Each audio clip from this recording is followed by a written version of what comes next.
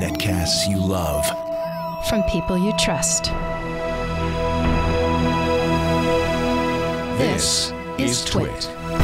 Bandwidth for All About Android is provided by CacheFly at CacheFly.com. Hi, this is Leo Laporte, and once again, time for Twit's audience survey. We'd really like to hear from you. It's only going to take a couple of minutes, really. That's all. Just go to twit.tv/survey and let us know what you think. Your anonymous feedback will help us make Twit even better. And thanks for your continued support. This episode of All About Android is brought to you by IT Pro TV, an easy, entertaining approach to online IT training. Visit itpro.tv/allaboutandroid and use code AAA30 for a free 7-day trial and 30% off the lifetime of your account. And by LegalZoom. Take control of your family's future and get the legal help you need. Visit LegalZoom.com and enter AAA at checkout for special savings. And by Rocket Mortgage by Quicken Loans. When it comes to the big decision of choosing a mortgage lender, work with one that has your best interest in mind. Use Rocket Mortgage for a transparent, trustworthy home loan process that's completely online at quickenloans.com/Android.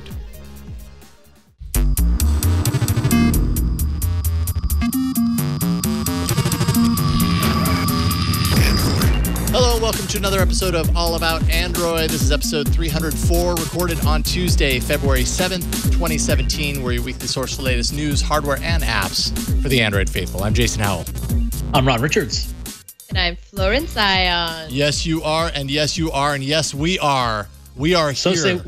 So say we all. So say we all. Excellent. I really need to go back and watch that series. We had someone write in. Oh, by the way, Megan Maroney is here from Tech News Today.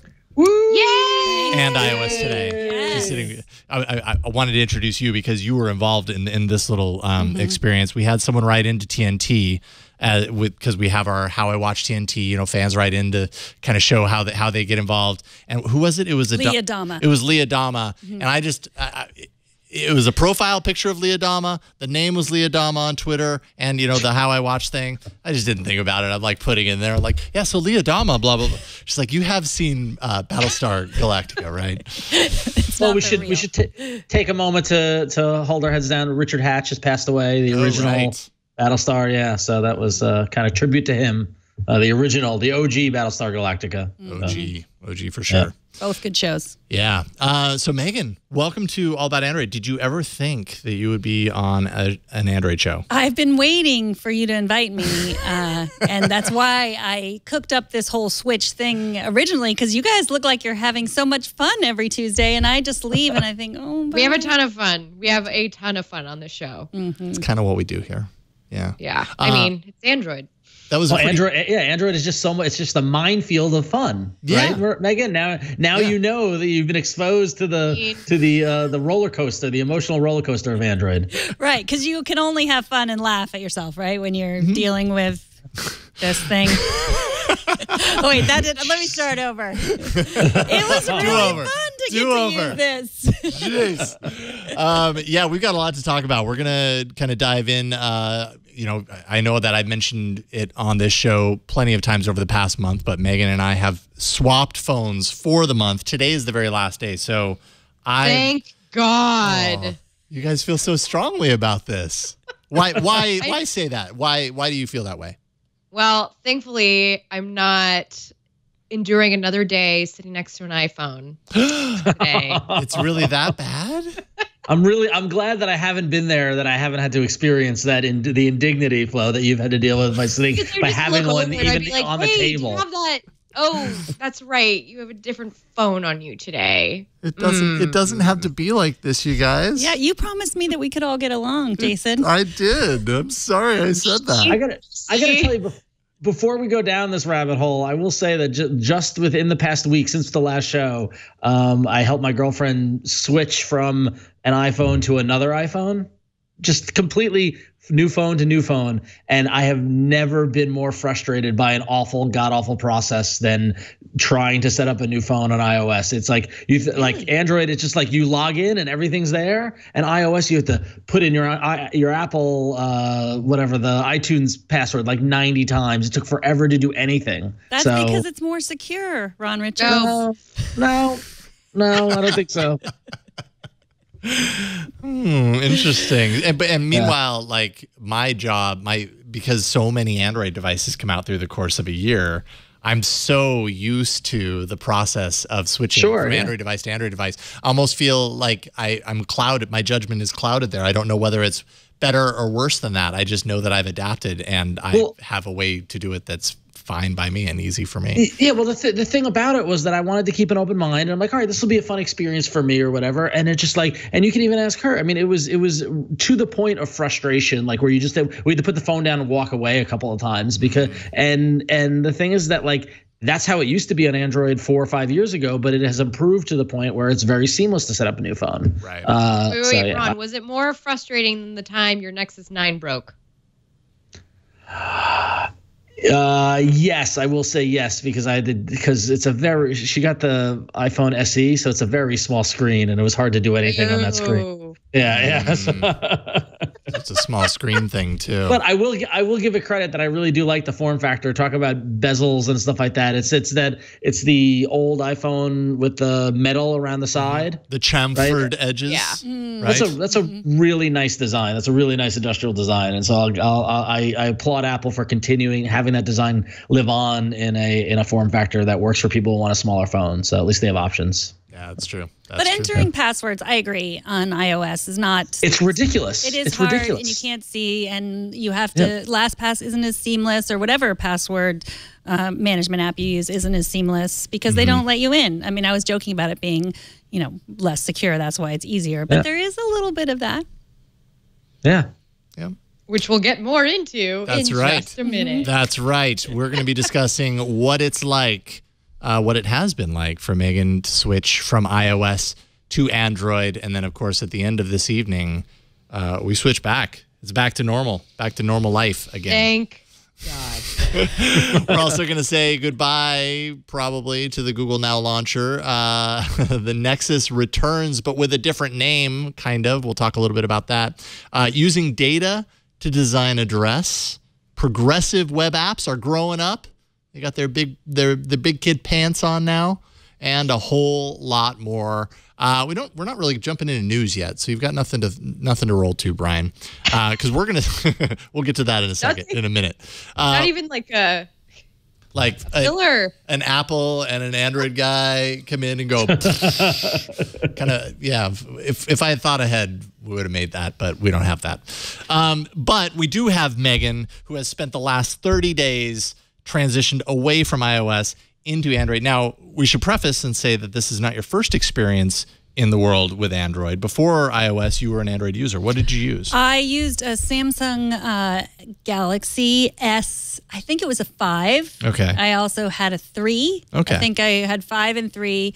I had an HTC One. Okay, so you had some experience. So you're not completely. Where did we go wrong? Where did we leave you? That's a good question. That is a great question that no one's asked. Where did you go wrong?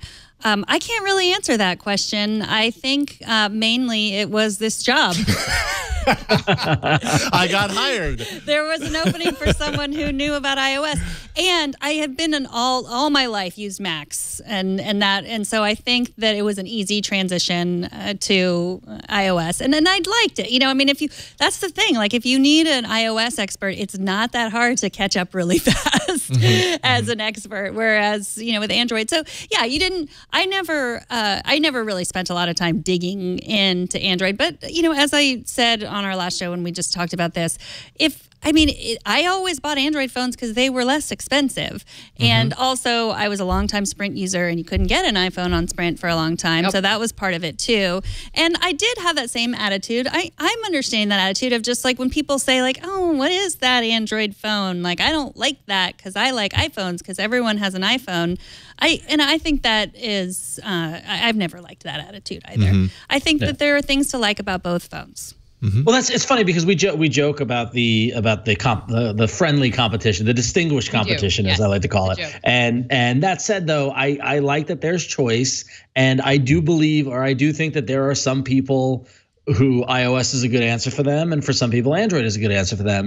Going back to the example of my girlfriend a couple of weeks ago, months ago, whatever, she said, I might be getting a new phone soon, and if you want to try to sell me on switching to Android, I'll hear it. And I was like, nah, you stay on iOS. Like, I think that's a good fit. I think it works for you, you know. And if you're tied into the Apple ecosystem versus being tied into the Google or the Amazon ecosystem, like those are all choices to make, as well as your propensity for challenges and like figuring stuff out. Right. You know, I feel like, you know, like I feel like there some of us are tinkerers and some of us just wanted to not have to think about stuff. And that's a total delineation and say that iOS is for people who don't want to think, but it controls the experience, or Android allows you to customize more. Apple makes decisions for you, and that ends up being the running joke is Apple knows how you want to use your phone, and they know more than you.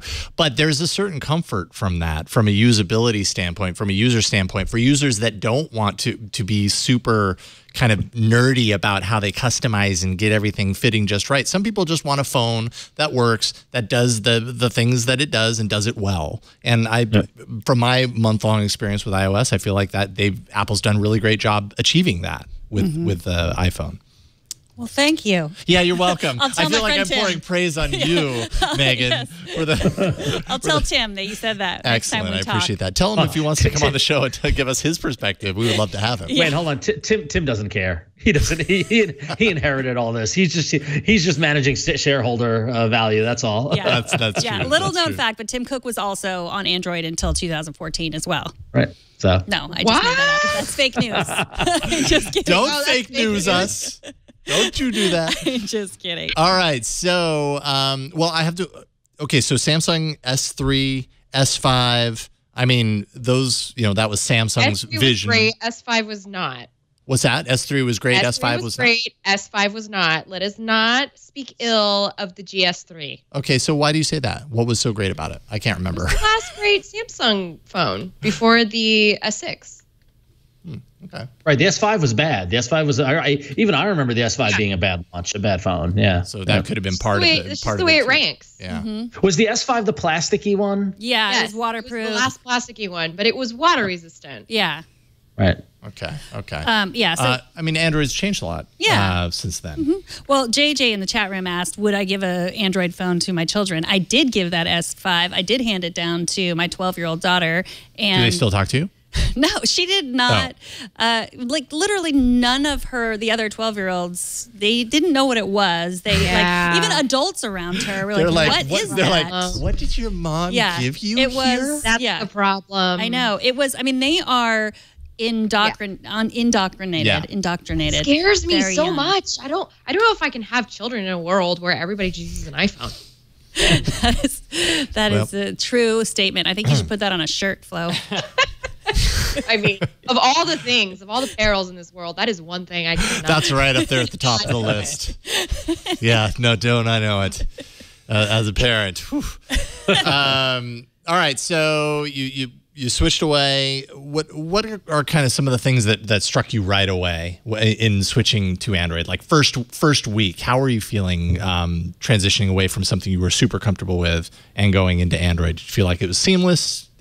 Everything was there that you wanted to be, or was it totally different? It was not seamless, but as we've talked about before, part of that is just our brains, and we don't like change, and we have these pathways that we like to follow and things we like to do. I mean, on iOS, this is how I found apps. I swiped down and I typed, and there they were. And, you just have to swipe up on the Pixel. It's not that big of a deal, but just my finger wanted to swipe down. Yeah, so that's muscle memory, right? I mean, that's that you're used to doing something. And so, yeah. I mean, that happened right before we started the show, where it was like we needed to adjust the brightness on your phone, and you swiped up from the bottom. And I now know on iOS, that's how you adjust the brightness and the volume, certain media volume and everything is you swipe up from the bottom. But see, that's wrong. The right way is to swipe it from the top down. That's the right way.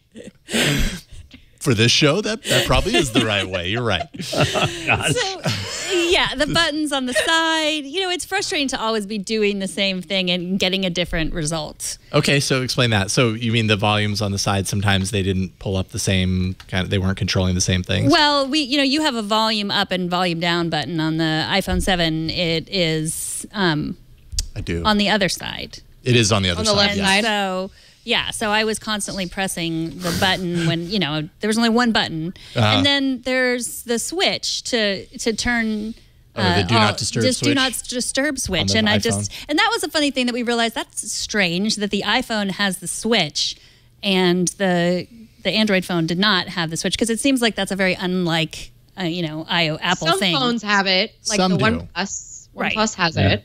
Yeah, that's right. The OnePlus did. Was it just But yeah, the OnePlus 1 or the OnePlus 3? Well, the 3 has it. The I 2 forget. I maybe. think the 3G Yeah. has it too. Yeah. No, but that's a very non-Jobsian kind of thing. Like Steve Jobs Right. didn't want any buttons on the dang thing at all. So the fact that there's a physical switch is one of the many concessions that Apple has made in a post-Steve Jobs world. Right. Yeah. But once I But discovered, see, if you want D&D, okay, sorry, Megan, go ahead. once I Sorry. discovered the do not disturb that lets you really customize and like, do Right. not disturb for an hour, do not disturb for 8 hours, do not disturb till I turn that off. I was like, oh, this is better. Yeah, that's what I was gonna riff on. Because it's managing it kind of automatically. You don't have to think about a switch. I mean, I can imagine the reason that a switch is nice is because on the fly, without having to think about it, it's like, well, I want to go into do not disturb mode right now. Click, you flick it. Having said that, I had the iPhone for a month, and I think I used that switch once. What I realized about myself is I always keep my phone muted for the most part. Maybe on vibrate or whatever. I kept this always off, but maybe part of that is because I always had the Apple Watch on, so it would vibrate, and so I didn't need my phone to really bark at me at all. But I just never touched it. Yeah, that was something that I definitely missed, getting my notifications on my Apple Watch. And so I do often have my phone on mute as well. So Now, but you were using, at least for the first half, you were using my Generation 1 Moto 360. I'm sorry. Only because it's old, and it was one of the first Android Wear devices. It's big. The battery's not as good. I mean, but you were still able to get notifications and stuff on your wrist in that regard, but it was different. Yeah, it was different. I mean, I also used the Fitbit Surge, which I had, and that was good for working out and measuring my heart rate, but it was really ugly, so I couldn't wear that. I mean, Flo. I mean, sometimes. Yeah, I know. It really doesn't matter. And so, I never found something that was as good at notifications and fitness as the Apple Watch. Apple Watch is good for fitness. I really did not use it for fitness at all. But I could see why it would be a good, a good wearable for that. I think it's good for someone who likes to track their fitness, and also someone who needs to be encouraged to work out, neither of which is a problem for you. So. Yeah, okay. You know what? I agree with Megan. Wearables on Android are terrible. And but the thing about it, and I agree too. But I think the Apple Watch as a piece of hardware is a nicer designed watch than the other watches that are available. But I'm not convinced that Apple has figured out wearable from an OS standpoint compared to Android Wear. So no, it has not. You are right about that. But I mean, it has like bells and whistles that people actually want. Like it's really, it's nice enough to wear every day. It's a very stylish device, and some people even have Apple Pay on it. Yeah, and that's one thing I meant to set up. That's one thing you told me to. And for whatever reason, because I'm very easily overwhelmed by things like this, in order for me to set it up, I had to call the bank or whatever, and I just never got around to it. I was like, no, I'm not calling a bank to set it up. I used Android I'm sure that would Pay. have been super helpful. I What did you think of Android Pay? I loved it because you just tap. It was almost easier. I never used Android Pay on the watch, but it did seem easier because you didn't have to. Can't use it on the watch. That's the problem. Oh, you can't at have all? the actual hardware. Not yet. It's rumored that the next update and possibly the next crop of watches that we may hear about any day now would have, at least one of them might have that sort of capability, but we won't know that until sometime this week, I'm guessing. Yeah. Well, But I'm throwing a tantrum because Apple Watch has had it. I just. Well, It's and like the one darn thing I want on me all the time. Absolutely. That's one really great feature of having a wearable, at least when you're talking about this kind of walletless payments sort of thing. It's nice to remove any friction whatsoever for it to work seamlessly and everything. And if it's going to work right off your watch, that's one less thing you have to reach in your pocket, pull out your phone and everything. But I felt really bad that Megan had the choice of watches that she did, because I feel like we could have done more justice. The wearable platform, but what would have been a better watch for Megan? I think that maybe a Huawei watch. Huawei watch though is still pretty big. I don't know. How do you feel about big For watches? women, that's a little smaller. Well, I wear that watch, which looks normal on you, which means it's probably pretty big on me. I was going to say it looks normal, but I realize, it's on me, so maybe that's the difference. I like big watches. I didn't mind the Moto. I didn't mind the size of the Moto 360. It was the battery it was really the fitness part. And it's 2 years old. It's older than the original Apple Watch. But it was just super frustrating because I would go running and it would just die in the middle of the run. And that was I know. And then it's like you didn't run at all, right? That's the worst. Yeah. It's like it never happened. Don't run unless it's tracked. I mean, just don't understand. So there's like these like bells and whistles, like you said, fun things. I have my fitness connected to my dad and Leo and a couple of my friends, so we compete on the Apple Watch with that. And I can swim with it, I can shower with it, all these things. And using Apple Pay on the watch, it's not that much harder than taking your credit card, but it's the cool factor. It's just like yes, I know, yeah. And I miss that. And it works every time, would you say? No. Oh, okay. See, that would be enough for me to be like, well, then I'm out. And that has been enough for me to be. I'm out all the time either on the phone. Android Pay doesn't work all the time on the phone. I know. That's why I never use it because for whatever reason, like the cool factor of touching my phone to pay is not like better to me than something that always works. You know what I mean? It does work. It's so satisfying. Like when you just walk into CVS and just tap to pay. But anytime I go to use it, I stress that it's not going to work. And what do I have to do then at that point? Like it's just not worth the mental anguish. That's more of a Jason problem, I think, than a technology problem. No, but it is a technology problem. If it's not going to work 100% of the time, then you're not going to get everybody to use it. Yeah. That's fair. You don't want that anxiety. Yeah, exactly. Yeah. APA is what I think that's what it is in the DSM for Android Pay anxiety. Oh, this is the thing. Apparently, this is the thing. Great. Thank you. Megan, I was going to ask, was there anything that just like did not work on Android that really frustrated you that you just really missed from iOS?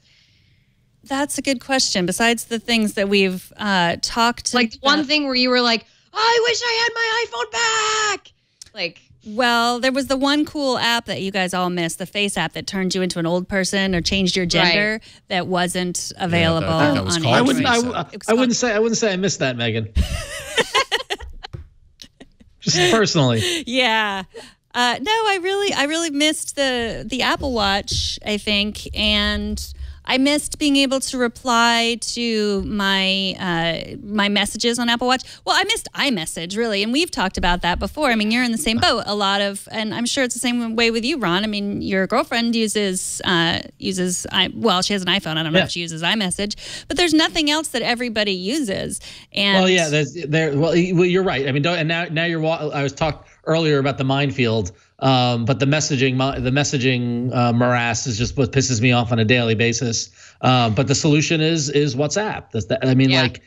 That's what it is, or Allo, or a unifying messaging platform that works on both platforms that lets people talk to each other and doesn't hinder them by whether or not they have a certain phone or whatnot. I mean, another friend of mine just switched from iOS to a Pixel, and he's having a hell of a time sending videos to his family the way he did with iMessage, because it would send, and he's running into the file size limit with MMS and things and all these kind of problems. I'm like, dude, just move over to move to WhatsApp. He's like, right, but then I got to move my parents to WhatsApp, and that's Apple helped destroy any possibility of universal messaging platform, and it's a crime if you ask me. But anyway. That's strong words. No, I agree. This is not, this is definitely Apple's fault. They want people to stay in that walled garden. But it is super, I mean, I mean, I think that the other thing that I found in this last month was that if anything goes wrong, if anyone that knows that you're switching to Android temporarily, or maybe if you're on Android, anyone I knew, if anything went wrong, they would say, oh, it must be because you're on an Android phone. Like, I couldn't send you an image because you're on an Android phone. Like, no, you could send me an image. Like, I don't think that's the problem. Right. They're blaming it all on people. That happens to you guys in real life too? I think there's a lot of assumptions that are made, for sure. Absolutely. My friends hate my green phone. I'm the green bubble to everybody. I'm Flow Green Bubble Ion. And so, are your friends all using iMessages? Well, they are if you're green bubble. But does that mean that you're then excluded from certain conversations? Thankfully, no, because I am that loved. you know of. Well, you have to start your own group messages. That's what I found. As long as you start it and you create it, then you're there. Well, there are some, there's some texting apps on Android that do the MMS thing really well for group chat, which helps for people with, like, Textra is really good at that. So I'm always part of that. And I can still get iMessages when you're texting me via Wi-Fi, which is nice. Yeah, which is kind of neat. I just can't do that. I just can't do the same unless I'm using an app like WhatsApp. Right. Which I don't. Yeah, and you can't send, like, balloons or, that's the other thing. When people would send me fireworks, it would just say sent with celebration in parentheses. It's so joyous. So it's stupid. That's stupid bells and whistles. It's just like lipstick on a pig. There are absolutely bells and whistles, and there are stickers with pigs with lipstick that you can send. But Apple knows its audience, I would say, right? Like, going back to what I was saying earlier, kind of a phone that isn't capable of all of this, like, super nerdy customization, but also so it appeals to a wide group of people that just want a phone that works, but also includes kind of visual enhancements that just kind of make, I would say many people would probably say it makes the experience enjoyable, and some people might feel like that's, like you say, Ron, putting lipstick on a pig. Some would say that enhances the experience. It makes it kind of nicer because it's kind of, it rounds the edges a little bit. And when you launch into an app, instead of the app just clunkily appearing, it's like the interface like zooms into that app and the transition is fluid and, kind of seamless. And little things like that kind of add up as you use the OS over time. It's like Adobe After Effects. Kind of, yeah, exactly. But everywhere.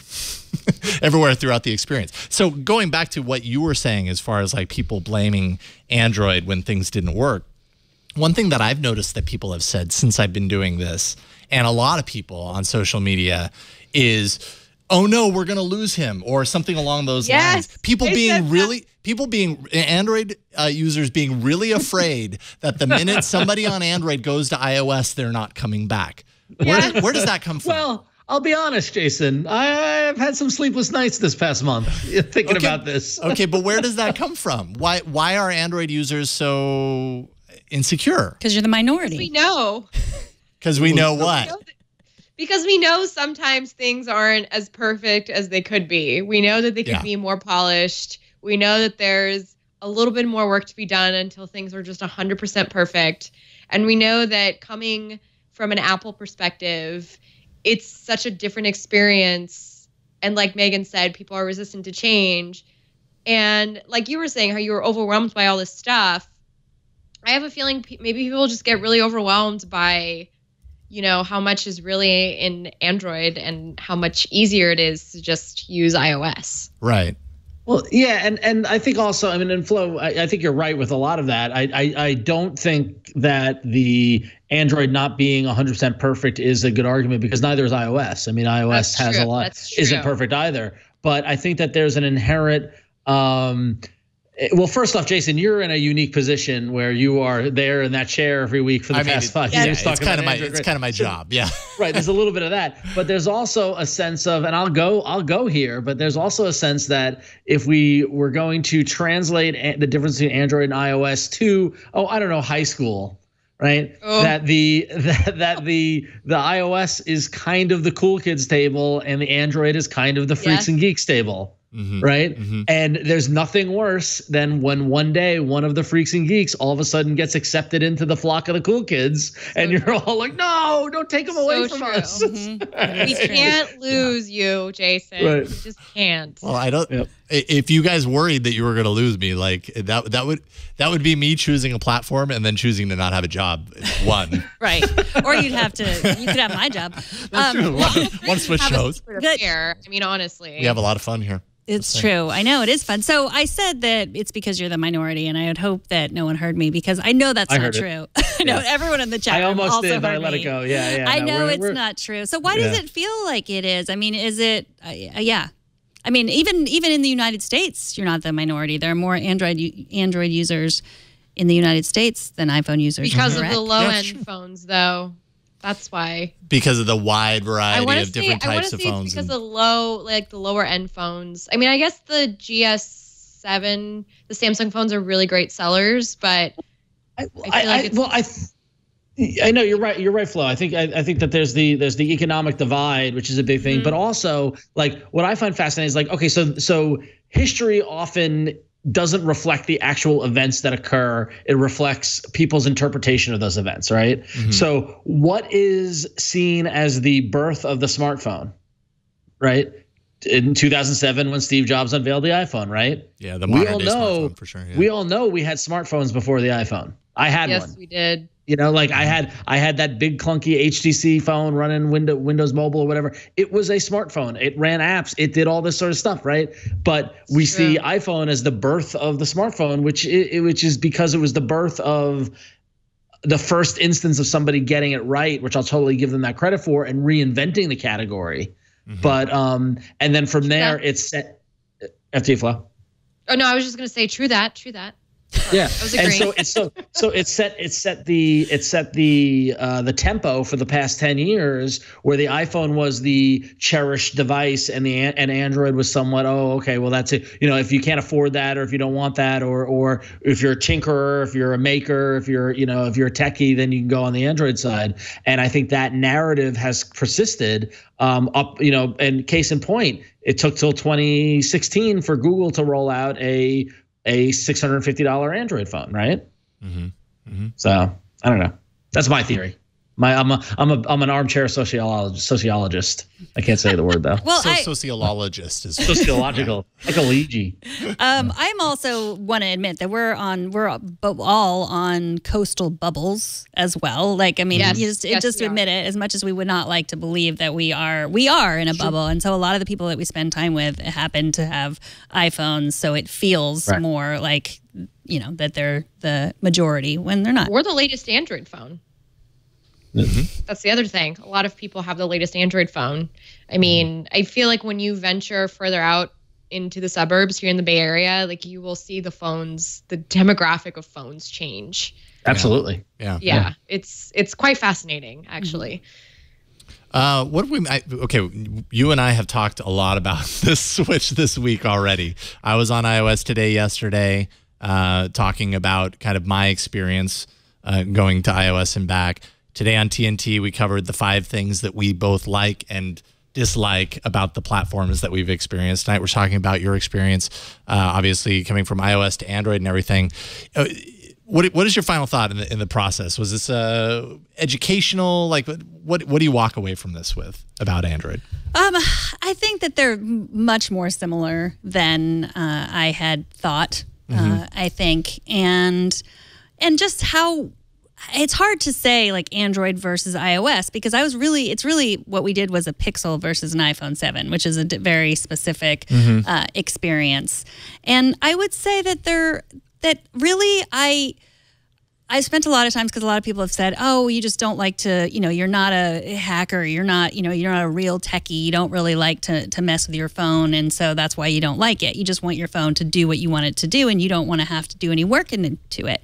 And I do think that the parts of technology that really interest me are the sociological parts of it, the privacy and the way we're sharing our data, and just, like I was talking about, like the fact that we live in this bubble and what technology is doing to us in that way. As far as like looking through my file system on my phone, like that's not what has ever interested me. Replacing your launcher, yes. Right. I mean, I'm not gonna lie, it was exciting to put apps wherever I wanted them and not have them snap to the grid like they do in iOS. But that could only take me so far.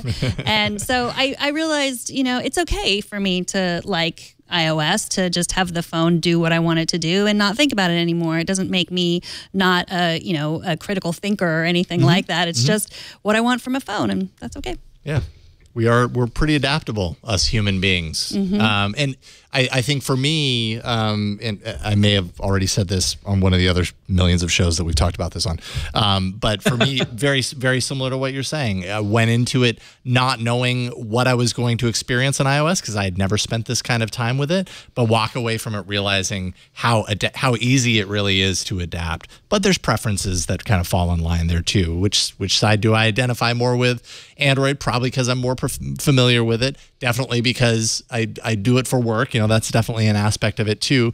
But in general, I'm more engaged with Android than I am with iOS, and that's a personal preference thing. When you get down to the technology, they both do almost the same exact stuff. They just do it a little bit differently. Sometimes a lot differently. Sometimes it's the exact same, and that's just the way it is. I think that's a great thing, Jason. What are you engaged to? I'm engaged to this platform.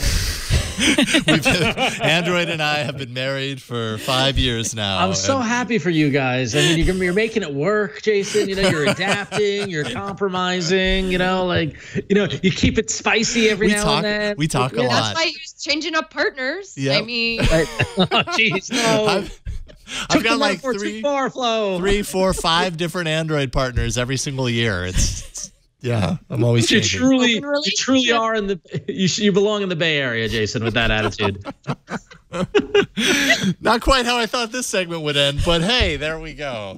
Leave it to us. I didn't even get to talk about Daydream. Oh, what do you think, real quick? Yes. Now, Daydream was the thing that really. iPhone has nothing like this, and it was fun, and it was, this is very well made. This is very, I think like. It feels like sweatpants. It does, yes, sweatpants for your face, and I really loved it. And I'm going to talk about an app later that I loved so much. But just being able to look at YouTube videos that are in 360, just being able to look at my own photos, that was amazing. And to just try some of the apps and realize that this is the future, and it doesn't cost as much as the other VR that we talk about, that you require a giant PC and all this computing power. It's just a fun add-on, and I think Google was really smart to just introduce it with just the Pixel with their phone in the beginning, because it is something that nobody else has. Mm-hmm. And they're broadening it out now. Although I will say, so ZTE Axon 7, which I have here, I've literally been updating to Nougat all afternoon, and I don't even think it's done. 99%. Oh, I'm at 99%. By the time it's time for me to show off apps on this, it's going to be updating. So that'll be an experience. Hopefully it'll last me before it does that. Speaking of that, I've got everybody. Last week we were talking about the predicted demise of Nextbit and whether or not they're going to roll out Nougat. I just got the update for their beta program for the third update for the Nougat beta. So I think they're still working on it. So that's good. Excellent. So you're going to be in the Nougat. All in the Nougat, all up in the Nougat. Well, I've been. We're waiting for them to roll it out to all the other Robin users. Got it. Yeah. All right. Well, we've got things to talk about, a lot of things to talk about, and we're already running a little long, so we'll wheel it back here. But before we get into kind of a little bit of news, let's thank the sponsor of today's episode. That is IT Pro TV. Opportunities in the tech industry are growing faster than in any other job market. There's really just no time like the new year to start a new career, realize that you need to make a change. You want to get in tech, you want to move up the ladder, but you don't want to go back to school to do it. IT Pro TV is the best way to stay up to date with current IT certifications. IT Pro TV offers over 2,000 hours of content. More than 30 hours are added every week. Very similar in many ways to kind of the Twit model of programming. You can go there. They've got a live stream. You can tune right in. You can stream courses live or on demand worldwide. Chromecast support, Roku, Amazon Fire TV, Apple TV, PC. They recently launched their Apple TV app. So if you have an Apple TV, you can pull it up on their new app. All sorts of course topics, of course, include certified information system security, professional. There's CompTIA Project Plus, ethical hacking, version 9. They have other upcoming courses like AWS solutions, pen testing, networking, plus all sorts, all kinds. And you can kind of scan through there and find the content that works for what you're looking for. Transcripts included as well. That lets you follow from start to finish, or you can even jump to any part of the video. Hundreds of step-by-step virtual machine labs and transcender practice exams. That's $109 value. IT Pro TV's clients include Harvard, MIT, UCSD, Stanford, and more. And you can take advantage of their low monthly subscription price and no hassle cancellation policy. Premium annual memberships are normally $57 a month or $570 per year, but we have a special offer for our listeners. You can get a free 7-day trial and 30% off the lifetime of your account. If you go to itpro.tv/allaboutandroid and use code AAA30 IT Pro TV will introduce a new membership level soon, and all current premium members will be granted the highest membership level available. So sign up today so you can get in on that. Visit itpro.tv/allaboutandroid and make sure to use the code AAA30 and you'll get that deal. And we thank IT Pro TV for their support of All About Android. It's great to have you guys on board.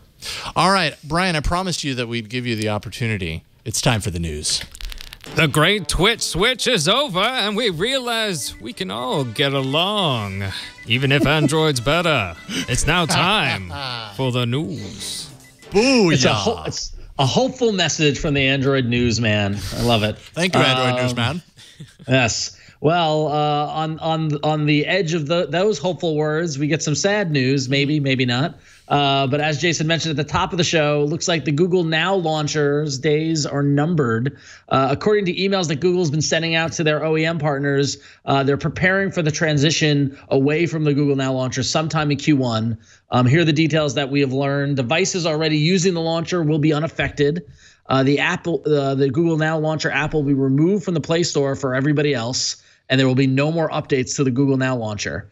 So one would say that this is probably a move in advance of migrating over to the assistant-based Pixel launcher, right? But there's no word if that consolidation is actually what is going to happen. Wondering if the Pixel launcher someday will be renamed to something like Google Assistant Launcher and be open to everybody to download from the Google Play Store like the Google Now launcher was. Have to imagine if they open it up to everyone that it couldn't just stay Pixel launcher, right? Right. It'd be Google Assistant maybe, or I don't know. But it's also important to remember way back that the Google Now launcher was first exclusive to Nexus devices before they rolled it out in a more broad case. So you got to imagine that that's what's happening here. That's my guess. What do you guys think?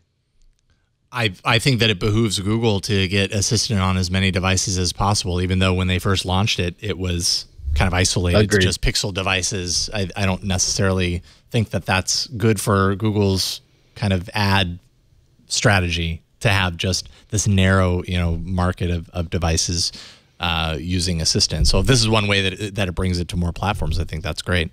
You've been using the Google Now launcher on the Pixel. Do you like the Google Now launcher? Did you use any other launchers to compare? I did, because I had to compare, because I was like, I don't know what to compare this to. And I tried the Nova launcher, and I tried one that Leo recommended early on too, and I can't even remember what. It's whatever he uses. I want to say it's Action Launcher. Action Launcher. Yeah, it's Action Launcher 3. And I tried it, and I do think I went back to the Pixel launcher. What's it called? Yep, Pixel launcher. Yep. Pixel launcher. Yeah, and it did seem like the most intuitive to me. Yeah. That's the thing is I used to be really bullish on launchers. Remember, like I used to love the wacky launchers and all stuff like that. And now I tell people, they're like, oh, should I get Nova or Action or whatever? And I'm like, no, use the launcher that came with it. I mean, like I'm starting to believe that the vision, unless you have a very specific need to tinker and you want, one of the other bells and whistles that the launchers give, but like the Pixel launcher is pretty sweet as far as I'm concerned. I always thought the Google Now launcher was pretty nice, but that's just me. I'm growing more conservative in my old age. I mean, I feel you, Ron. My days of flashing new ROMs to my phone every single day. I remember that. I do mean every single day. Ain't nobody got time for that. Ain't nobody got time for that. There was, strangely, there was a time in my life where I had time for that. I remember not now. Yep. Yeah. But yeah, I think you're right. I mean, having a replacement launcher that does everything under the moon and more isn't necessary for all people, but it's a nice option to have, and that option still exists. We might actually be bringing on Kevin Barry, who develops the Nova launcher, on the show sometime in the next coming weeks. So we'll have him on. We can ask him all about kind of that transition and more, and what it's like to develop the Nova launcher. Well, speaking of the proliferation of Google Assistant, the good news is that it appears the 6P and the 5X might be getting it after all. So it's not going to be this, very narrowly released sort of, software feature that's just for the Pixel. Stephen Hall from 9to5 Google has a source that says the 5X and 6P will get the Google Assistant in the next major update. There is kind of I'm curious what it's gonna. I guess it's gonna be implemented like on the Pixel, just the long press. Yeah, that's what I'm wondering too. If maybe these two stories tie in together in the sense that what will the launcher look like? Like, will it look anything like the Pixel with the fact that you have to see what the weather is like in your area for that day? What, you don't like seeing the weather all the time? No, I mean, I appreciate it, but, I'd like the option to not see the weather. Oh, yeah, there it is. Yeah, you have to see the weather. On that top area. Yeah, and you can't do anything. No, can't do anything. Customization, schmustomization. You're right. On that particular launcher, here. that is something that doesn't go away. I think I made Wow, those are some fighting words, Megan. Wow. Yeah. Mm-hmm. Well, I mean, maybe you need to see the weather. I'm just realizing we're still casting from your phone. Your phone's almost out of battery. Oh. That's not going to be very good when we get to the arena. So let me go ahead. Red alert. Yeah, I know. Yeah, he's not going to tell me how to do it. I think the weather, actually, that would be great. Let me distract the situation by asking, should Google Assistant be on more than just the devices that come out of Google HQ? Yes. I think, I think Google should want that. The more users using the assistant and learning and letting assistant see how they need to get to a critical mass, and I think that's absolutely required. And so they've got to expand past the Pixel. Yeah. Well, the good news is that Assistant is also, I forgot to mention this, but Assistant is also rolling out to Android TV, the NVIDIA Shield. And Google did say it would come to other devices, so that's on the horizon. Right. This is all just this is very forward-facing. Look toward the sun. The sun that is the assistant. Sun. Google is the sun that lights up our day. It's true. So, also, this might be a little stretch, but hear me out on this. Is Nexus by a different name still a Nexus? Don't be so sad, because maybe Nexus isn't going anywhere after all. Maybe it's just being marketed completely differently. We had heard, I think there was an interview with Hiroshi Lockheimer with Bloomberg last year. Jason, I'm sorry, you mean friend of the show? Friend of the show, Hiroshi Lockheimer. You're right. I appreciate that. Friend of the show, Hiroshi Lockheimer. And in fact, do we have Hiroshi in studio? Oh, he's here. Excellent. Oh, he's back. He had said in that interview, he said, I don't want to close the door completely. That's the important emphasis part. I don't want to close the door completely. But then he continued, but there's no plan right now to do more Nexus devices. Maybe the reality is that they're not doing more Nexus devices, but what they're actually doing is something called Designed with Our Friends at Google, which is what's going to be. Oh, more friends for LG. I don't know. Well, that's a good point. LG did have the friends for their LG G5. I don't think this is the same thing, though, because I think what you're seeing here is this kind of like this repeated marketing language of Designed with Our Friends at Google. And when you think of Nexus, that's kind of what they were doing, right? The OEMs, the hardware manufacturers were working with Google. It still had the OEM's names on it, but it was definitely a collaboration, a partnership to create a device that's closer to what Google is hoping for. That's why they're part of this whole equation. That's what apparently we're going to see with the new LG watches. The style packaging is what you saw on the screen there with that marketing. We also know that last year, Huawei was apparently early in to potentially be the hardware partner with Google for the Pixel device, but because Google would not allow them to have branding, Huawei branding,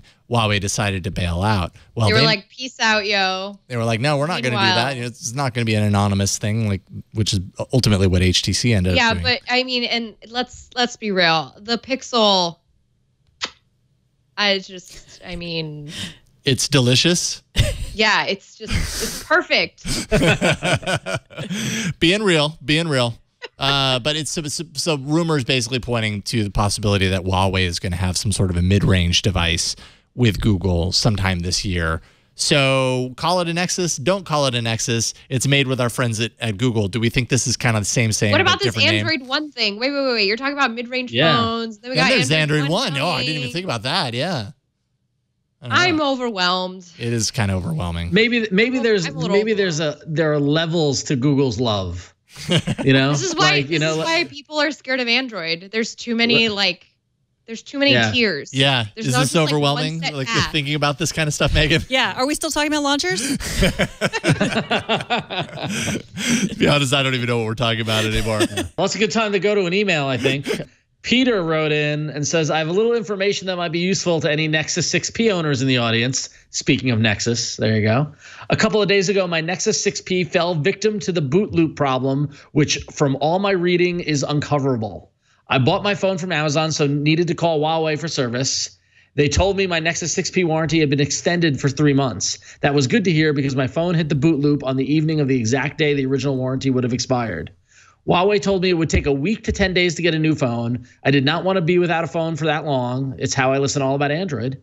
So I picked up the $80 Samsung Galaxy Express Prime from AT&T to use until I get the Nexus 6P back, and then use it as a backup phone. He got a burner. Nice. Yeah, sometimes you got to get a burner.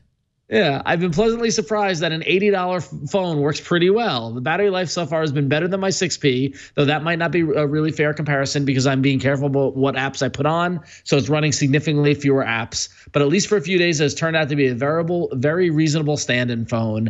And I think this brings up, it's good to know that the $80 Samsung phone is a good fill-in, but brings up the good question, God forbid something happens to your phone, do you need a cheap backup just in case? Mm-hmm. Well, and on Android, if you need a cheap backup phone, they're there. They exist. I mean, you can buy one for $10 at CVS. Yep. To fill in the gap, to kind of tide you over. Sure. Or you can find a friend with a phone to let you borrow it. That too. Everybody's got a drawer full of old phones, right? We aren't the only ones. What was that Megan saying about us? Right? What was that Megan saying about us living in a coastal bubble? Yeah, exactly. Everyone has 5 phones. Everyone's in got their a drawer. drawer of phones, right? Yeah. So. It's like, who could be asked to borrow a phone? All right. So let's also thank a sponsor while we're here. We want to thank LegalZoom for sponsoring this episode of All About Android. And listen, the holidays are over, the hangover is gone, and the New Year's dust is settled. So now you can finally get around to doing the things you've been putting off for way too long. And LegalZoom.com is where you can make it happen. So whether you want to launch the business of your dreams or you'd like to take control of your family's future with an estate plan, legal questions should never stand in the way. Well, thanks to LegalZoom, they don't. The legal world can be challenging without a doubt, but that's exactly why LegalZoom was created over 15 years ago, to help you get your legal problem solved. They provide you with the tools and know-how to wrap up your legal needs with confidence. You can even receive legal advice at flat rates from LegalZoom's network of attorneys that are licensed in 48 states. They'll help you with the right estate plan or answer any questions you have about starting and running your business, all without billing by the hour, since LegalZoom isn't a law firm. And I cannot underscore the importance of getting all your legal I's dotted and T's crossed when you're setting up a business. It will save you headaches in the long run. Go to LegalZoom.com. Avoid mistakes. That's the best advice you can ever get. So don't put it off any longer. Hurry to LegalZoom.com now and start getting your life in order today. Plus, get special savings when you enter promo code AAA at checkout. That's LegalZoom.com and enter the promo code AAA. And of course, we thank LegalZoom for their support and for keeping us out of legal hot water. Thank you, LegalZoom. Thank you, LegalZoom. All right, we ready to do some apps? What do you think? A little apps? Let's do it. Apps. So, Flo. This is exciting. This is an exciting news piece. I'm curious to hear your take on this. I already know how Megan feels about this. We talked about it a little bit on TNT, but I want to know your thoughts. All right, so there's this app called Coded Couture, which tracks how users use their device throughout the week, and it uses that data to design a unique dress that integrates those activities. This is exciting. So this is a partnership between Google and H&M's Ivy Revel label partnership. So for those who don't know, and I believe this is part of it, is H&M every year will team up with designers and do this special run to get people into the store. This particular project will use Android's Awareness API, which was announced last year's I.O. This was kind of one of the quieter announcements because I had to think back into the reel of Google I.O. last year to remember this. But this will allow you to track location, recognize your activity states, so whether you're sitting down on your bum all day or running around up subway stairs and sense nearby beacons and devices. Although I'm very curious, like where those beacons would be, because I don't really come across those beacons, even in my little coastal bubble. Yeah. Not very often, but it's capable of it. Yeah. So right now this app is in closed alpha testing, which makes sense because I think they would want to get this put together before the line comes to H&M. And the public release will be sometime this fall, which makes sense because that's when all the big stuff comes out. I mean, that's where the September issue idea comes from. And it'll be $100 to start, which is not that bad. No, not bad That's at all. not a bad price point. H&M's a pretty inexpensive line of clothing, for right? fashionistas and fashionistas, assuming this will be Fashionista dudes. Fashionista dudes. Well, fashionistas, because it's, Okay. I trust you. I don't actually know, so I trust you. Yeah. Yeah. I like this idea. This excites me. This is how I like to see technology used among the masses. So just to clarify, the app tracks your activity and what you do and all this kind of stuff. Data. That information is then taken and worked on somehow to create the dress. So the dress doesn't actually do the tracking or anything like that. It's like the app on the phone, for however long, a week or whatever, tracks your unique movements and your unique usage patterns of your device, and that informs like a very specific signature that is then put onto the dress. Yes. So Flo sounds bullish on this. What do you think, Megan? I do not like this. I think that it is typical Google. It's like, here, let me give you this wonderful thing that will make your life better, easier, in exchange for also taking all this information about you, where you go, what you do, what you buy, your activity, and use it to advertise to you. That's what I don't like. I mean, that is part of what I really like about being on iOS. Although, admittedly, I use Google Photos and I use Gmail, and I am completely in that whole ecosystem of the Google app. So. But I just don't. It's like one of those things where it's like, here, we're going to give you something. And I do love Google Photos. I love being able to search in my photos. I love Gmail. I'll pick out my own dress, thank you, if it means that I get to save some of all to keep Google from tracking me any more than it already does. But I wonder, how is this any different than a situation like Stitch Fix, which requires you to put in all of these different criteria? You have to spend time curating your list before the designers can pick out clothing for you. How cool would it be to have a dress that's specifically designed for the fact that I sit down a lot. I need a dress that doesn't crinkle, or as we discussed on last week's show, I sweat a lot. So I want, material that doesn't, doesn't give me away. Yeah, and Flo, those are really great points. But even to simplify it, or to counter Megan, your point, how different is this from your Apple Watch telling you to go work out or stand up? Or, how is it knowing that I well, yeah, I don't, it's not that I'm fine with my Apple Watch telling me to work out or stand up, and it does track me, that's true, but I do believe that Apple has products to sell. I'm not the product, where Google doesn't have, aside from the Pixel, its products are me. Well, no, that's not true. But that's the point. I mean, they want to get you, they want to, the way I see this is that when we're going to something like H&M, which is fast fashion, that has this little boutique bit where you can go get these, special clothing a couple times a year, is that they're really appealing to this mainstream group of people that maybe don't know technology. They don't know the things that Google does behind the scenes, and maybe this is their way of seeing into it. This is also why I sort of echo Megan's sentiments with that. This is just a way to sell me stuff, and that's where I get frustrated too, because it's like that hairbrush that was at CES that you can brush your hair and it gives you all the information, but it's like a $200 hairbrush that only sells you products from one very specific brand, and that's really limiting, and that kind of sucks because it's a great use of technology in a really just unfortunate way. Well, yeah, and I think these are the bumps that we're going to go on. Ultimately, this to me sounds like this is laying the groundwork for the thing that I've always wanted, which was the moment in the Jetsons when George rolls out of bed and gets on the conveyor belt, and then goes through and shaves and showers, and then clothes put on, and then he's off to work. That's really this is the only company I see getting us to the Jetsons future that I want to live. I think about the Jetsons too, by the way, Ron. Every time we talk about stuff like this, I think about the Jetsons. Yeah. Well, I think there are still, there's still things that humans are better at, and that's designing clothes.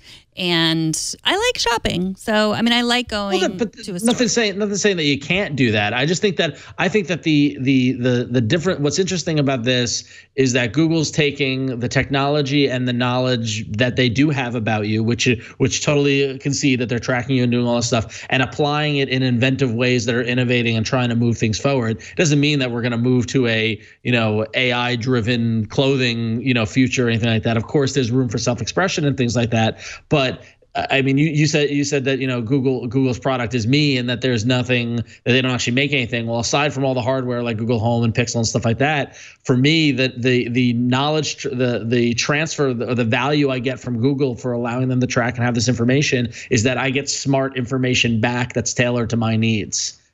Which I can't tell you how many times I'm in a location and I go to and it knows what I'm about to ask or what I'm going to look for or suggest something. And it's it's a frictionless experience that they're working towards, which is knowledge, and the operating system of that is data and is knowledge, which I think is great. Which is they're really the only company thinking about 10 years from now versus how to increase sales next quarter.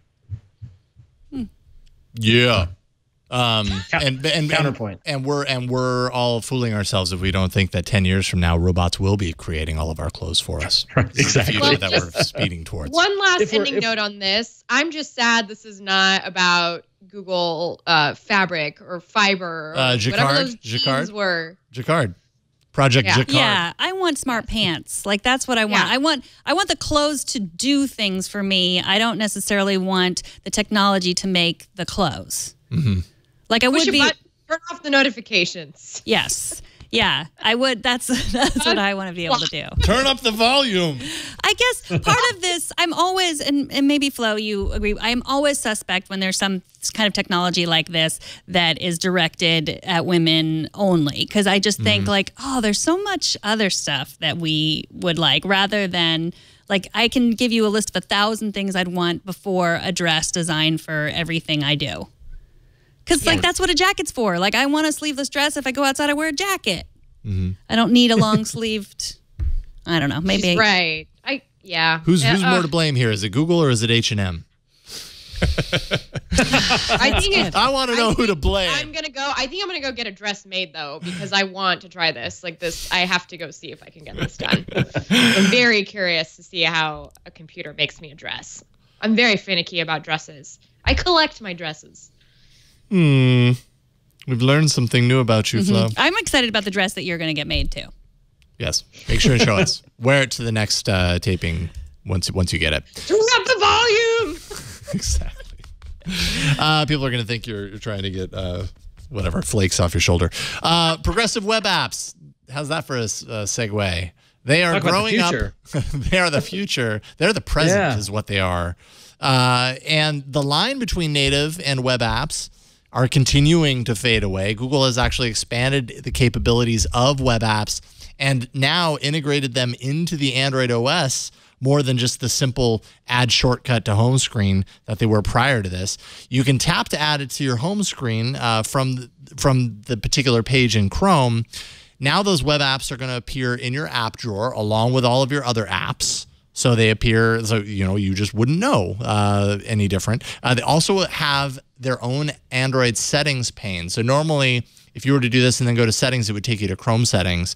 Well, they do this because there's all sorts of capabilities that progressive web apps are getting access to inside Android. Things like background data support, OS level controls, notification controls. So you know how you can dive into notification controls on an app by app basis and kind of control how those notifications surface. Now you can do that even with progressive web apps. So basically this is rolling out to Chrome beta over the next few weeks.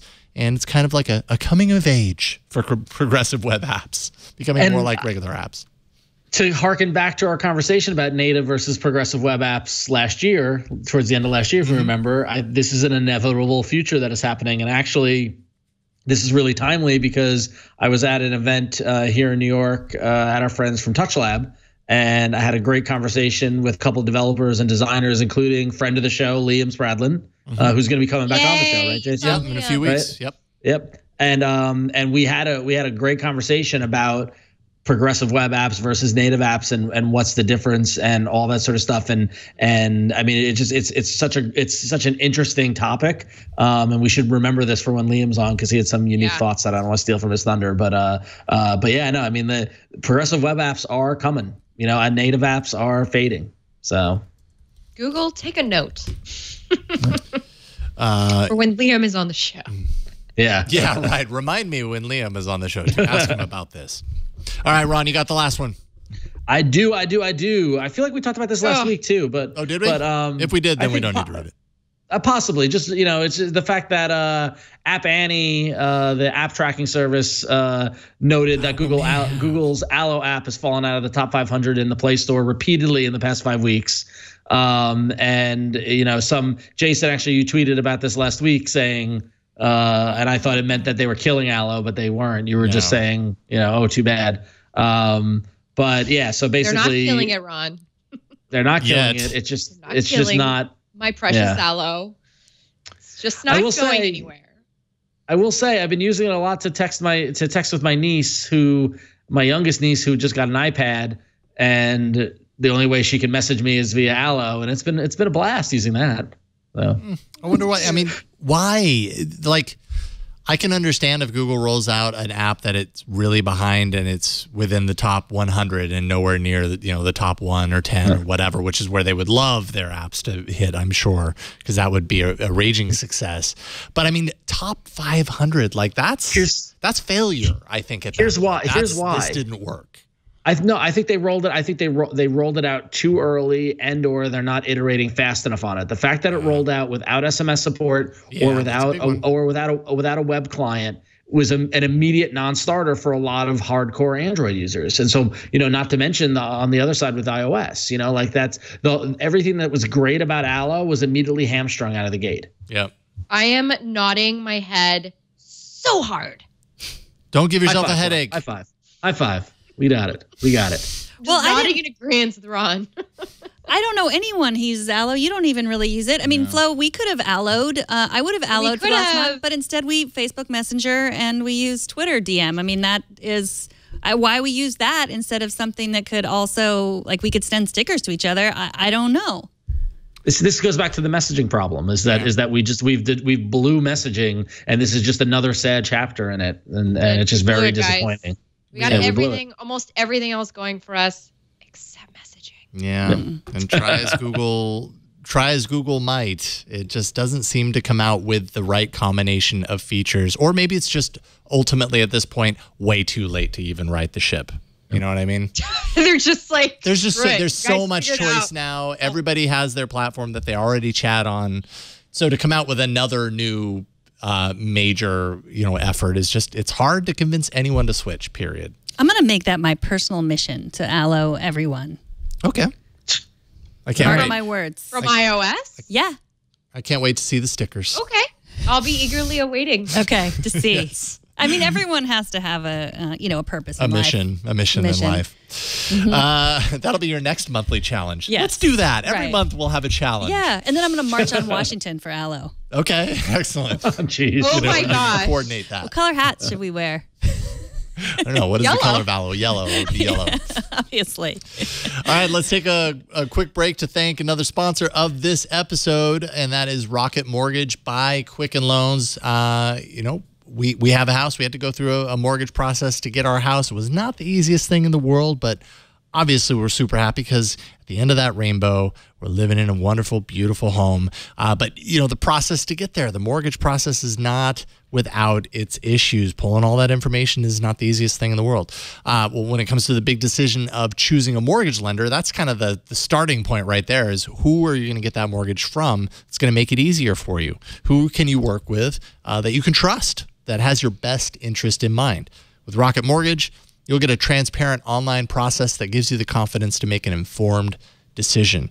So you're not going to waste time searching through stacks of paperwork. With Rocket Mortgage, you can securely share your financial information to get a mortgage approval in minutes, and you can even play around with the numbers as you're going through the process. You can adjust the rate, you can adjust the length of your loan, all in real time to get up-to-date information as far as what that means, the kind of choosing the right mortgage solution for you. Whether you're looking to buy a home or refinance your existing mortgage, you can lift the burden of getting a home loan with Rocket Mortgage.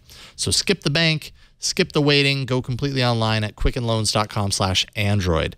That's quickenloans.com/Android.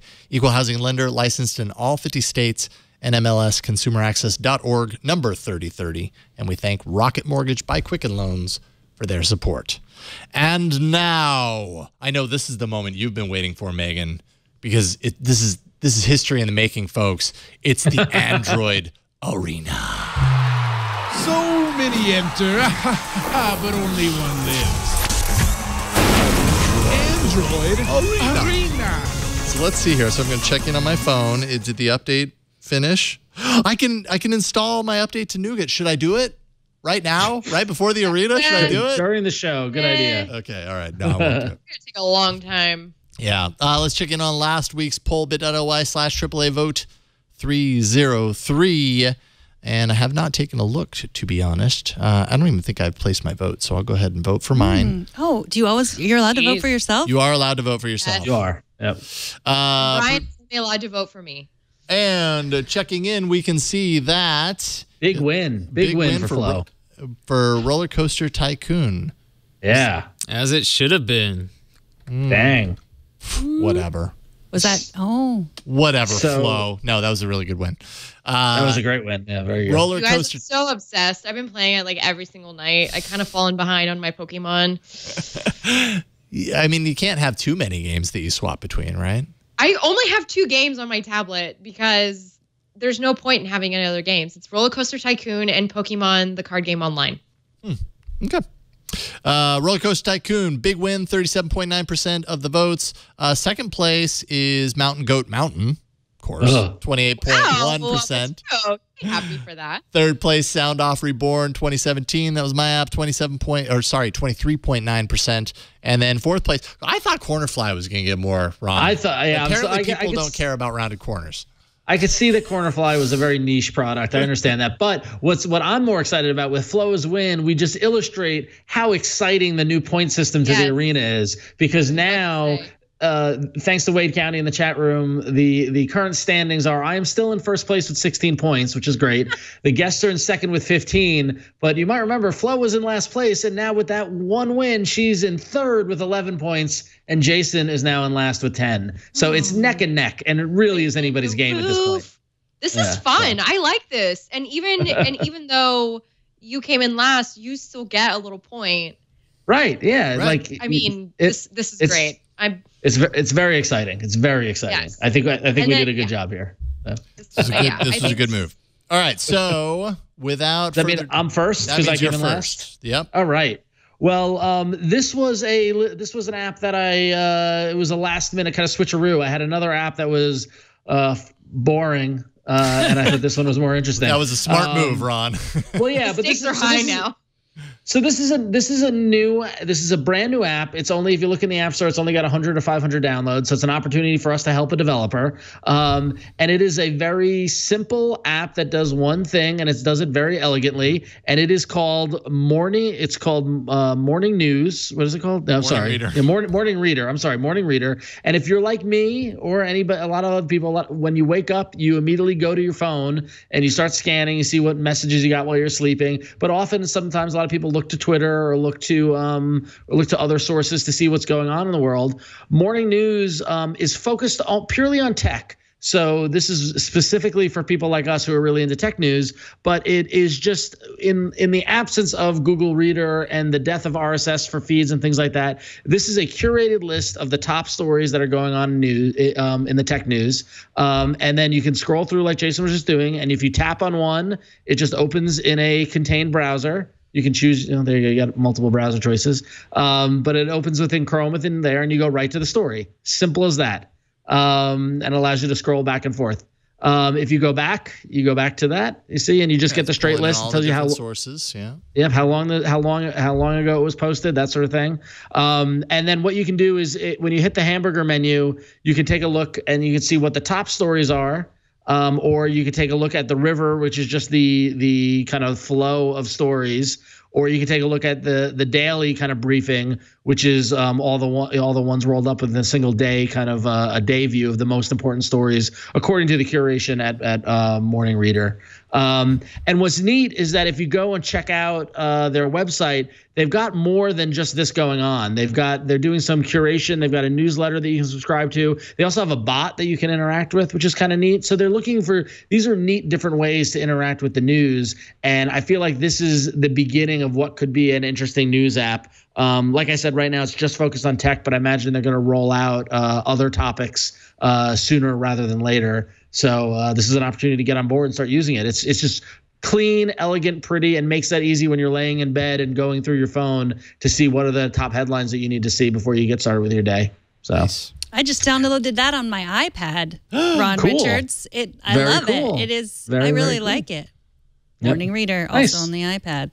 Nice. Yes, it's cross-platform. So. Are you allowed to support other people's? Are you allowed to vote for other people and encourage them, or is this really Sure. just... Yeah. Okay. You can vote for whatever you want. Sportsman. Okay. That's You can vote for whatever you want. That's all good. Yeah. So. All right. So Morning Reader, free in the Google Play Store. Go check it out. All right, fantastic. There you go. Morning Reader. All right, mine. Okay, I'm up next, and then it'll be Megan. Mine is a game by this little scrappy startup. You may have heard of them. They're called Nintendo. Really good opportunity to support the Yeah, developer. really. Just go out and support these guys. I really like what they're doing, and I don't want them to go anywhere. So this game is called Fire Emblem Heroes, and it kind of like I have no history with this kind of series in the way that I do with Super Mario and everything, and I'm eagerly anticipating the day when Super Mario Run is released on Android. I think it's going to happen sometime next month. Well, Nintendo released this game, I think last week. I can't remember if it was Android first or simultaneously Android and iOS. I think it's simultaneously because it's on both platforms.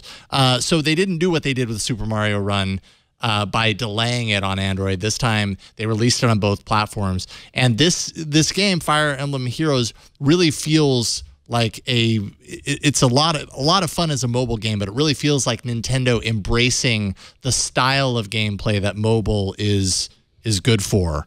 And so I'll go ahead and jump in. It's kind of a turn-based strategy style battle game, essentially, kind of like chess, but with different characters, and it revolves around the idea that, as you can see down here, green beats blue, blue beats red, red beats green, and that only really matters when, let's say, this red guy, if I wanted to attack a green opponent up here, I would be able to take off more hit points off of that person by attacking them than if I was to use this person and attack a blue person, that a blue opponent that actually has more capability in that regard. So you kind of have to, as you play through, you follow the gameplay with that in mind. Having said that, sometimes you can only go so far. Unfortunately, I'm further into the game than is probably good for showing off the capabilities of the game, but you can see an enemy just came towards me.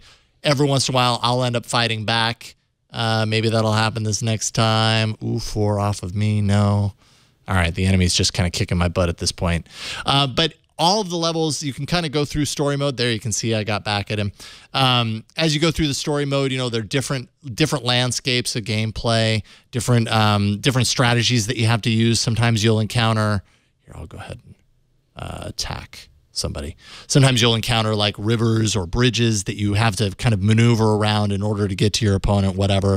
And it's just kind of fun to wander through. And I don't know, I'm sure there are a lot of games like this, but I feel like this is a pretty addicting style of game that Nintendo's done a great job rolling it out on mobile, and I've been playing a lot more than I expected to. Does kind of have a little bit of that grind element to it where you got to kind of churn through in order to build up your characters and kind of move on and everything. And if you really want to, you could certainly drop some cash in there to kind of speed the process along. But I don't do that. I just play the game and have a good time, and I like it. So it's called Fire Emblem Heroes. It's Nintendo's latest game. It's on Android, and you should check it out. There's a lot of gameplay. Nintendo is actually committed to updating this on a monthly basis. They have basically like monthly challenges every month. So check it out and see what you think. I really like it. It's called Fire Emblem Heroes. All right, Megan, unlock your device because yours is special. It is. It's on Daydream. Do I put it in there or no? Okay, so unlock your device. We'll go into the Home app, and we will Chromecast. It says charging slowly. Oh, we'll unplug that. Uh-oh. Somebody needs a fast charger. So go into the Home app, and we will... The Home app?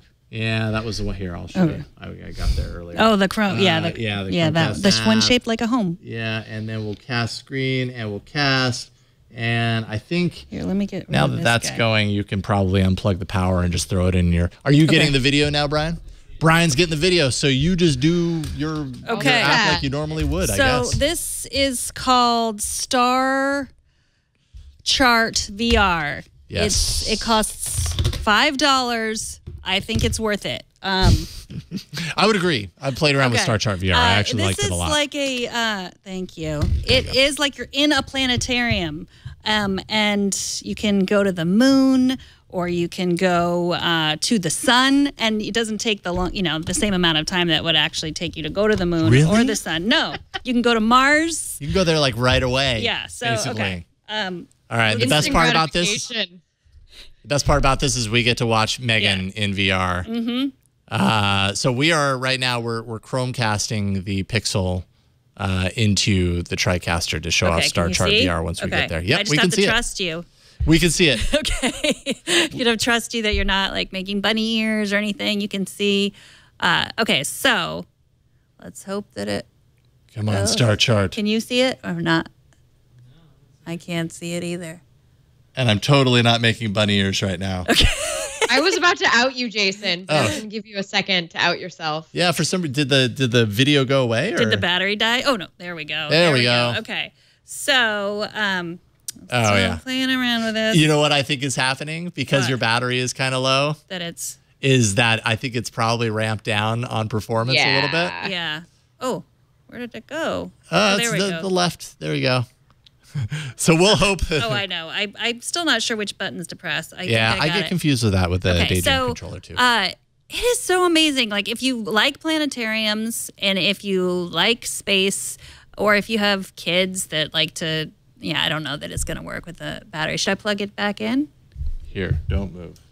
I think it would just be interesting just to watch me with these on. There, it's going to get really hot. Let's see if that helps.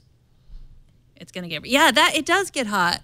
Yeah, it does. So do you get hot face with the Pixel and Daydream sometimes? I got a little bit of hot face. Okay. Is that that's the official word? I don't know if that's the official word, but that's what I call it because it makes my face hot. Hot face. Mm-hmm. Yeah. It makes my face hot, So you use the controller. You can find out information about the planet, how far away it is from you. You can just point the controller at different things in space, so you can see what's out there, or point things at the planet so you can see the different moons around a planet or the different geography of a planet, which is really great. This feature. Yes, being able to look around in the sky and see the different constellations, and that's where it really feels like you're in a planetarium. You're like, ooh. And then if you can't, you don't have to actually just look around for planets. You can use the controller to just kind of search around and like, I want to go to Mercury. There's Mercury. And then, you don't have to know where Mercury is in space. But if you do, that's really interesting. And if you give it your location information, you can look up, and see what is actually up in the sky. It is amazing because you're not just sitting you don't look around in VR and think you're in a planetarium. Like you feel like you're in space.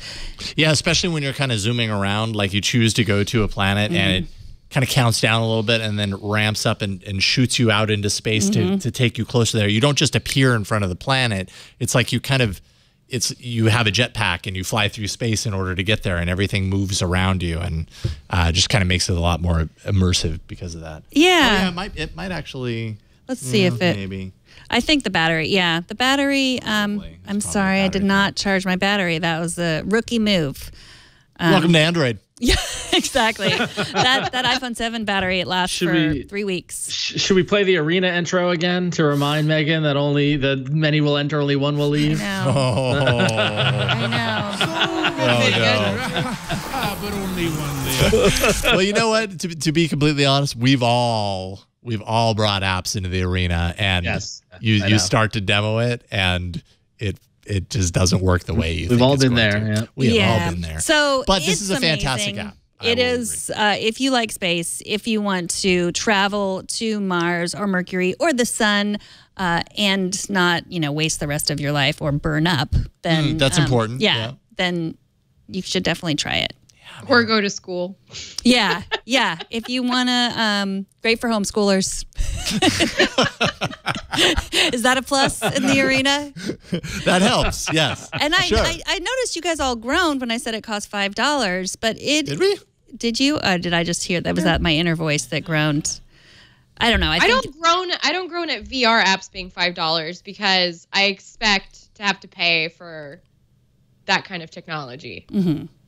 Yep. Right. Thank you. Does that make sense? And also probably have more than 15% of battery. Probably a good idea. Mm-hmm. And not be Chromecasting it to another computer at the same time. Mm-hmm. Yeah. Mm-hmm. Jeez. Hey, this is just part of the arena. It happens. Star Chart VR is fantastic. I played around with it a lot in Daydream, and it's definitely one of my picks as well. So, good choice. Like it. Flo, you're up next. I got yours. Yeah, I was about to say, I can't show you from over here. Well, I already told you guys about Countable, the app that lets you know what Congress is doing while you're at work. Well, this is called 5 Calls.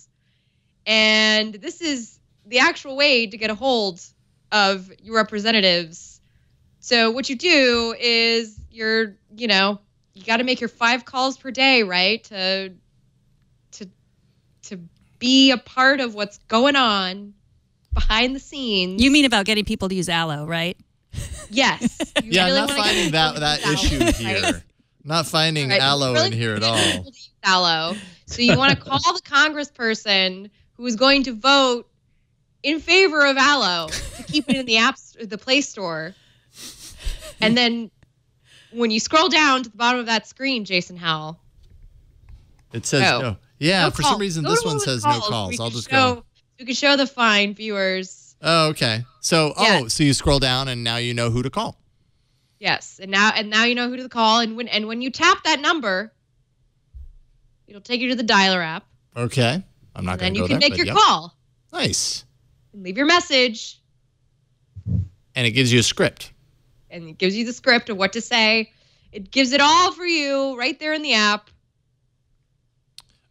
So why on that other one did it say that I couldn't call? It said it was already checked. It said no calls left for this issue. Does that mean? I think it's already been voted on. Oh, okay. Possibly. Or just nobody wants to listen to you. It says 2 calls made, two calls to make, 3 calls to make. Okay, interesting. It's the situations presented in the app are curated. Yeah, that is curated. That is obvious. But it's definitely curated. It's there for those of you who are interested in calling your representatives on certain issues. It's a tool to get involved if you feel like you need to. Tool to get involved. Yes. Alrighty. 5 calls is free in the Play Store. I don't know, I think everybody wants to be involved in some degree in their politics, no matter where you stand. And it's good to, if you feel strongly about things, be involved in some way. They say that calling is the best way to do that. Sending emails and stuff like that is maybe more convenient, but is easier lost in the shuffle. So you don't have to read the script from the app. You could just Tell your representative whatever you need. Yeah, but I appreciate that there's a script there, because sometimes I feel like I want to make a call about this, that, or the other thing, but I don't know exactly what I want to say, but I know how I feel, but I don't know how to put that into words. You know what I mean? So this seems like a good way to, if you agree with the issues that are listed in the app. If you're concerned with the issues that are listed in the aforementioned app, it's nice to know there are no real losers anymore in Android App Arena. We're all winners. It's good to participate. Participate in democracy. That's what it's for. Yeah, yes. Absolutely. Precisely. 5 calls. That's the number 5 and calls. It's an app, and it's free in the Play Store. So you can place your vote for your favorite app this week. Is it Morning Reader? Is it Fire Emblem Heroes? Is it Star Chart VR? Is it 5 calls? Place your vote. Go to bit.ly/AAA vote 304. I believe that's the one I picked anyways. Yeah, AAA vote 304. And place your vote.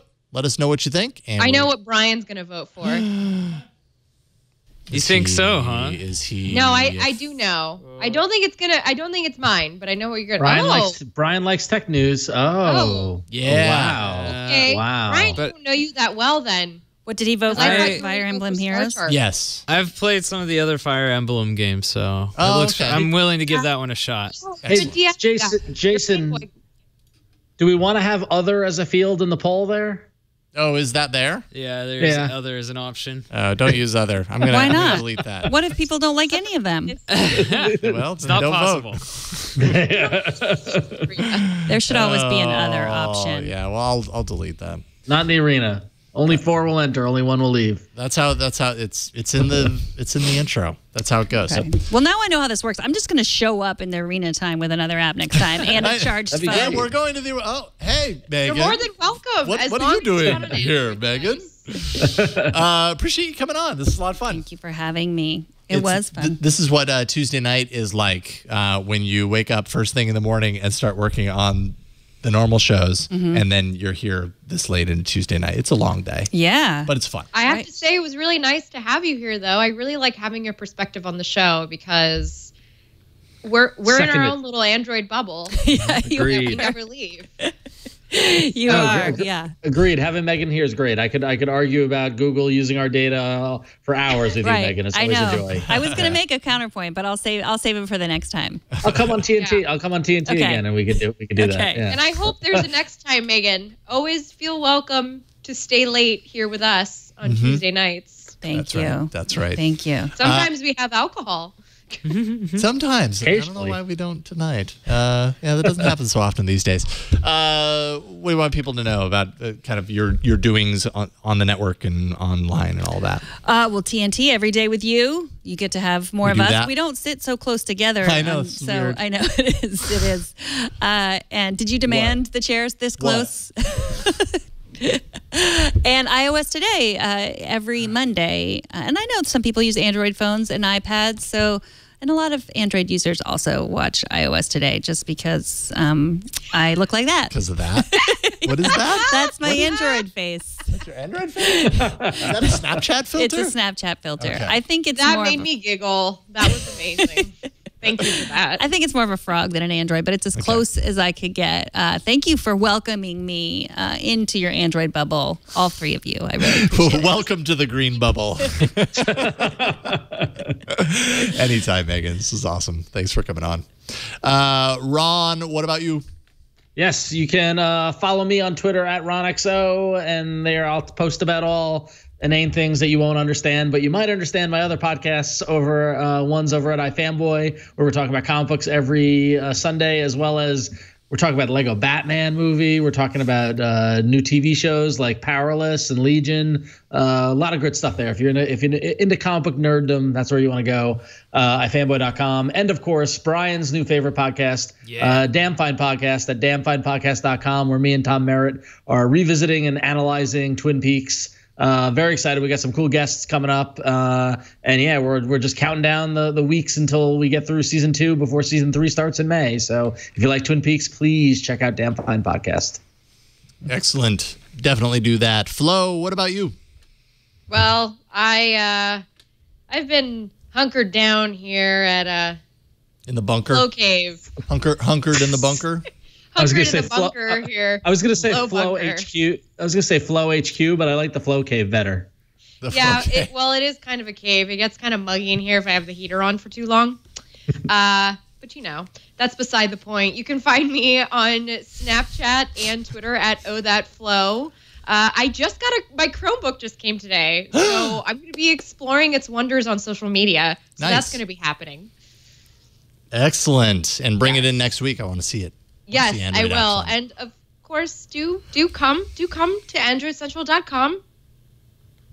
Absolutely. AndroidCentral.com, where you write lots of things and share your ideas and your thoughts on Android. Lots of things. Also, you're on New Screensavers this weekend, right? I am also on the New Screensavers. And I reminded you to remind me before the show. It's okay. I got your back. Yes, I will be on the New Screensavers this weekend. So please, if you can email in any Android questions that you have, that's why I'm on the show, to help answer your questions about Android. So please send them in to New Screensavers at twit.tv. New Screensavers at twit.tv. That's right. Okay. Or you can tweet me, honestly, or you can tweet me and I will pass it along to the powers that be. There it is, NeedTech. If you really don't want to write an email. Screensavers at twit. You can always tweet me. Excellent. Thank you. I do read things, even if I'm not, which sometimes is a bad thing. Maybe sometimes I shouldn't be reading Twitter, but anyway. Thank you, Flo. What about you, Brian? Well, I do a show called Know How that I think you're more aware of now, Jason, because we kind of did a crossover episode. What? Is this like a Buffy Angel crossover episode kind of thing going on here? Totally. If that meant that they played video games on that episode, because Jason brought in his MAME cabinet. We talked about how he set that up, and we kind of went over setting up Raspberry Pis to play emulators and stuff like that. I think that's going to be this Thursday is going to be coming out. We pre-recorded it last week. So check that out. And also, if you want to see weird photos like this, you can always follow me on Twitter. Oh my God, you look amazing as a woman. He really does. Go ahead and take my product shot real quick, Brian. God. Oh. Because I went ahead and did one for Ron. Oh, you're such a cute girl, Ron. So this is only on iOS, by the way. You can't have this because you're Android. Oh, you're That's such so a disturbing. Such a sad That's Ron. You That's, look like a that's cheerleader. hot Ron. See how no difference. this is Lady Ron, You and totally- this is old. This is That's weird. That is look an like- old guy. Is that old? kind of look like David Lynch right there. Yes. It's a little like David Lynch. Yeah, so kinda that's looks old. Like, Totally. kind of looks like I got punched in the face there. Let's do young Ron. No difference. No different. Not really. Because he's already so I don't know young. about I don't know about you guys, but is it weird that I think I'm kind of hot? No, that's not You mean weird. girl you? Is that what you're saying? Yeah. maybe. It's Yeah, Brian's is actually freaking me out a Yeah, little bit. kind of looks like Taylor Swift, to be honest. Yeah. It looks too good. Disturbing. on that note. I don't know if you noticed or not, but Oh, look You at got that. the shirt. That's awesome. wow, it fits you. I accidentally It fits ordered two of extra you. large, so it's too big for me. I was going to say, it looks really big on you. Oh, wow. So yeah, apparently I've got an extra large shirt. But hey, all about Android shirts. Twit.tv/store. There's actually shirts and stuff for lots of our shows. So go there, twit.tv/store. You can find me at about.me/Jason Howell. My music at yellowgoldmusic.com. Oh, and by the way, we got a picture of someone. Huh? Yeah, it's right underneath the twit.tv store thing. Eric A on Twitter sent a picture of his awesome sweatshirt. Hold on. Yeah, Here we Brian. go. Brian thinks it's pretty awesome. If you click it, it'll full screen it, and You have we'll see the hoodies? whole Cool. dang thing. Look We've got a at hoodie That too. looks sharp. Look at that thing. It's snazzy. I like it. Looks pretty awesome. So It's a good look. You can get that twit.tv/store. But that's it. Wow, we've gone long. That's much better than Google-powered H&M clothes. Yeah, that's all you really We'll need. see about that. But they will also track you, these shirts, right? No. They are sending back We don't information. track your location for these shirts. No, not at all. Not at all. But that is it for this week. Thank you so much for joining us this and every week. Leave us a voicemail, 347-SHOW-AAA. Maybe share your thoughts on switching between Android and iOS. I don't know. Send us an email or video mail, AAA@twit.tv. We are at Android Show on Twitter. We have a subreddit, twitaaa.reddit.com. Show notes and past episodes can be found at twit.tv/AAA. You can also find our episodes all over YouTube, iTunes, Pocket Cast, wherever you catch your podcasts. And you can catch us live every Tuesday starting sometime around 5:30 p.m. Pacific at twit.tv/live. That's it for this week. We'll see you next week on another episode of All About Android. Have a great week, everyone. Bye. I feel like you should high five. I know. Oh, high five? Yeah.